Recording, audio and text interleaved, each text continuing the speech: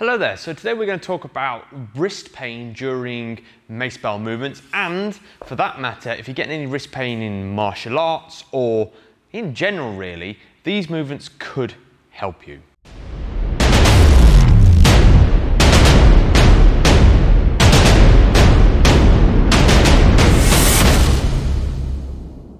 Assuming you have been doing proper warm-ups and you've been stretching after every other workout as well, and you're still getting wrist pain, it comes down to either a joint issue, which muscle work can help manage but never fix, or it could be that your wrists are maybe just a little bit undeveloped for the training that you need to do. So we're going to go through 3 movements that are going to assist you. All of these, you can adjust how difficult the movement is going to be. And what I like to do is count my fists through the choke of the mace. Now for me, I have knurling on the mace, so I actually count from the top of the knurling. However, if you don't, you might need to do this from the mace head and hot potato hand you down. So usually the center of gravity is about where the beginning of the knurling is. So for this one, this 5K mace, it's about there-ish. So if you're holding here, there's an even amount of weight on either side of the wrist. We want to be slightly under that so we can actually get the effect of the force.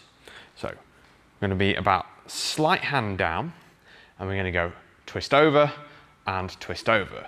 Now you can fine tune this of count fists. So I take the opposite hand, place it on, and I count however many fingers down we want to go. So in this case, I'm going to count 2 fingers down, place my fist over the ring finger, move the opposite hand out of the way, grip, and now we're about 2 fingers down from the top. And you can do that for entire fists and fingers at a time.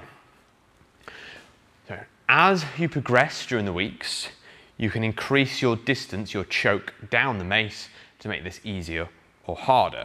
So the first movement, as you can see here, is simply just going side to side under control.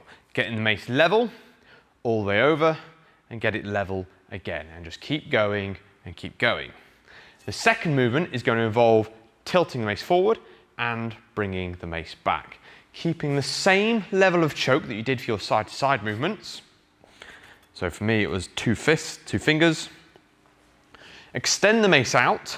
Drop the head down until the handle is parallel with your arm, and then lift up and down. Now, if you've perhaps got shorter arms and you've got a long handle, don't be afraid to let the mace tilt out to the side a little bit, and we come up and down instead. Okay, keep doing those, and generally you want to go for about 10 reps. So 10 tilting side to side, 10 going up and down. For the last movement, you're going to invert the mace, count your fingers distance or fist distance, whatever choke you have chosen and are able to do. Put the mace head down by your side, and with a straight arm, pull the mace up and pause. This one's really easy, just go up and bounce. We're going to control, up, pause, bring the head down under control, up, pause, and down. Keep doing those movements weekly, at least 10 reps each per wrist. Even if it's just one wrist that hurts, do it on both. And ideally, you want to give it at least 6 weeks. 6 weeks of 10 reps per set, once a week, every week, 6 weeks. And hopefully, your wrist strength will increase, your grip strength will increase, and your pain will decrease. I'll see you again soon.